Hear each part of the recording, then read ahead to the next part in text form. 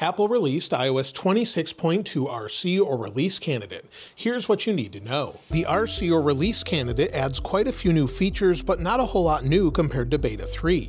We can go into our clock on our lock screen and now adjust the opacity of liquid glass. We can make it frosted or just completely transparent or whatever we'd like, along with the size like we could before.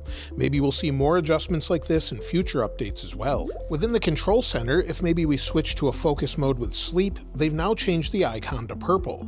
This is new in the RC compared to Beta 3 and earlier on, so instead of teal, it's now purple. In our accessibility settings, if we scroll down to where we have audio and visual, scroll to the bottom, one of the new features is flash for alerts, but now we can flash the display for the alert. So you can flash the screen, the LED flash, or both, however you'd prefer, and this update brings new animations. For example, you'll see menus here now pop out, and they just have a more animated look, more similar to what Apple introduced at WWDC. Within notifications, if we scroll all the way to the bottom, we have a new section for enhanced safety alerts with options for earthquake alerts and imminent threat alerts.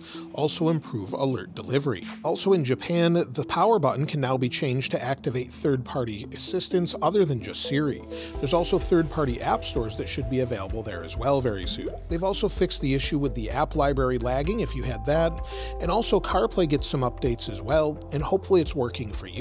Let me know in the comments below, but there's many more features. And for all of the latest details and features, be sure to check out my channel and subscribe.